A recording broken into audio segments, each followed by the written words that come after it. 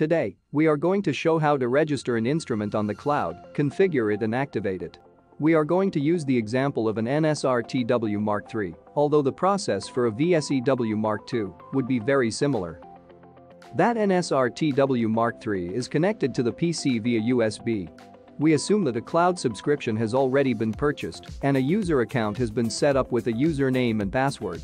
So with the instrument connected to the PC via USB, the first thing to do is start the instrument manager.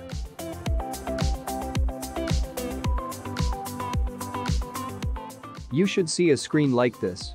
The first thing to do is to make sure that there is no data in the instrument. Otherwise, as soon as the instrument connects to the cloud, it will try to upload all that data to the server.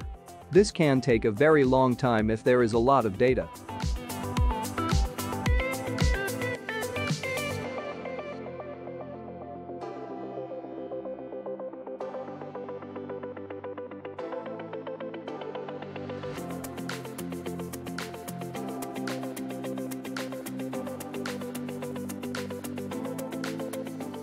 Go to the Wi-Fi tab and press the Cloud Setup button. Do not use the Set Wi-Fi or Set Email buttons. The cloud configuration process will take care of everything in one step. Enter the username that you have chosen for your cloud account.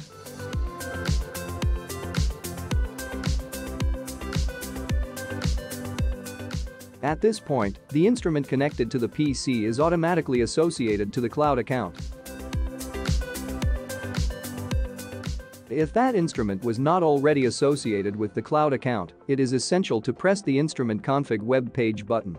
That action creates the configuration page for the instrument on the cloud and navigates to it using the default web browser. Trying to activate an instrument that has not been configured first will result in an error if that instrument has been used on the cloud before and already has a valid configuration. You can skip this step. Now let's configure the instrument. First, it is always a good idea to give the instrument a specific ID. This will help differentiate between different instruments. It will also help to understand where an alert is coming from. The rest in this first section is only informative. Make sure the active checkmark is checked. Next, set the measurement parameters. The default values are good for most applications. dBA, fast response, recording Lmax, Lmin and LEQ at 1 second intervals. Adjust the time zone the instrument is in.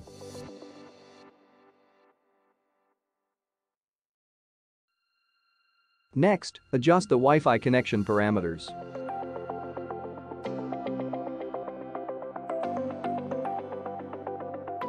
For the connection interval, there is a trade-off between a short schedule and power consumption. A 10-minute schedule is usually a good choice. In some cases, battery life is in short supply. Maybe the battery is not being charged very effectively, or the Wi-Fi access point is far, which consumes more battery at every connection attempt. In those situations, a longer connection schedule, such as 1 hour or 8 hour, will help. Make sure the Wi-Fi report active setting is on.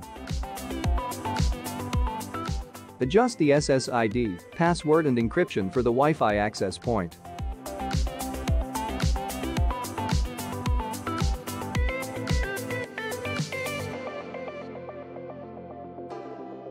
If you need a delayed start, adjust the recording starts control to a later time and date. Otherwise, set it to 0, a date in 1904. This will create an immediate start. Next, adjust the email alert parameters. It is always a good idea to set a low battery alert.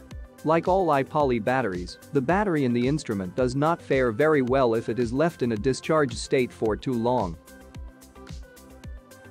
Set the email address where the alerts will be sent to.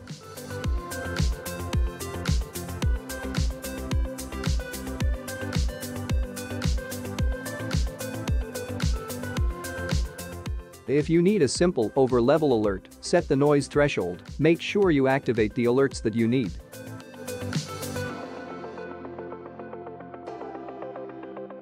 It is also a good idea to limit the number of emails that the instrument can generate in a specified time period. After all, if the measured levels keep triggering the alert, you probably do not want to receive a very large number of emails. Optionally, you can set a secondary alert cycle. This allows you to set a different alert threshold for different time periods. For instance, you may want a more sensitive threshold at night. Or you may want to completely disable the alerts on the weekends.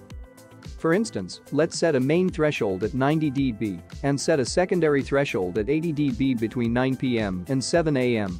That secondary threshold will take effect every night.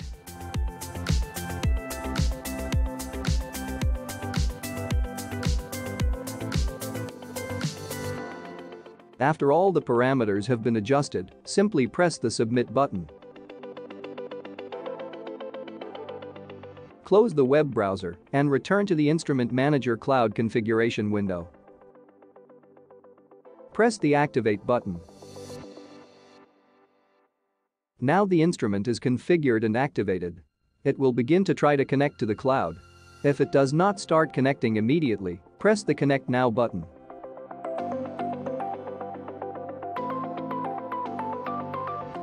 Observe the connection graph. Make sure that the instrument is able to connect to the Wi-Fi access point and thereafter to the server. The first connection will last about 1 minute. That is the time it takes for the server to ensure the instrument is completely erased, set its time, and start the recording. Subsequent connections will be much shorter.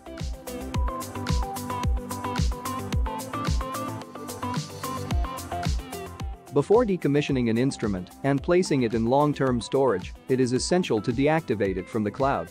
This will ensure that it is in the off state and its battery will not deplete and possibly get damaged over time. Even so, it is important to check the state of charge of the battery at least once every 6 months. Start the Instrument Manager. You should see a screen like this. Go to the Wi-Fi tab and press the Cloud Setup button.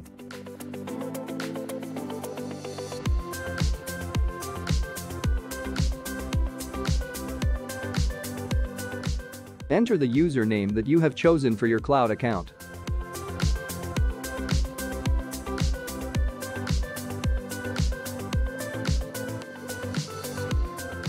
At this point, the instrument connected to the PC is automatically recognized. Simply press the Deactivate Instrument button. The instrument is now off and can be put in storage until the next time it is used.